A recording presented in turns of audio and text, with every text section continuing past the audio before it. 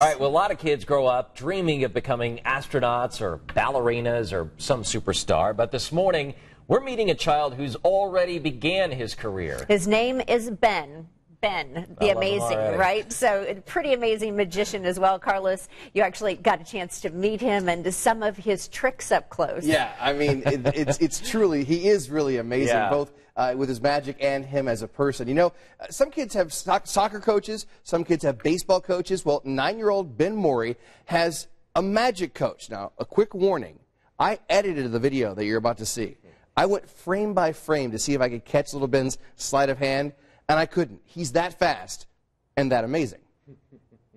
How many hours a day do you think you spend with cards in your hand? 3 hours. 3 hours a day. Is that how? So you're practicing magic for 3 hours a day? I mostly eat, sleep, and magic. I'm going to teach you every single magic trick in the entire world. First, got to pick a card. Okay. Turn over 3 diamonds. Perfect. Okay. Okay, I'll put it in the deck and I'll shuffle. You're shuffling. I'm watching you shuffle. Yep. And it's not on the bottom.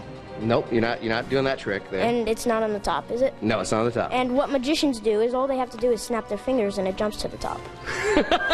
He really likes to make people smile, and he likes the reaction. Describe the feeling that you get when you're in front of a huge crowd. Nervous but excited. He practices magic nonstop. He doesn't play video games like normal kids. He just nonstop has a deck of cards in his hand. Who's your favorite magician? This dude. This dude is Ben's magic coach, Marty Miller, who remembers the first time he ever saw Ben perform. I was like, this kid's got talent. So I told his dad, I said, yeah, I'll teach him. And I really mentor him more than teach him. Do you think that magic helps you be more confident? Yeah. Is this a professional magician we have right here? I think so. He's 9, though. So he, you know, as long as he loves it, he's going to be phenomenal at it. And all you have to do is say stop again. Stop. Right there? You sure? Yeah. I'm going to cut where you said stop. Okay. This card, would it be impressive if this card was your card? Yes. Let's see, was that your card? Well, No. I already know what it is. Yeah, exactly. But it's not. But if I do this. Been amazing! Unbelievable!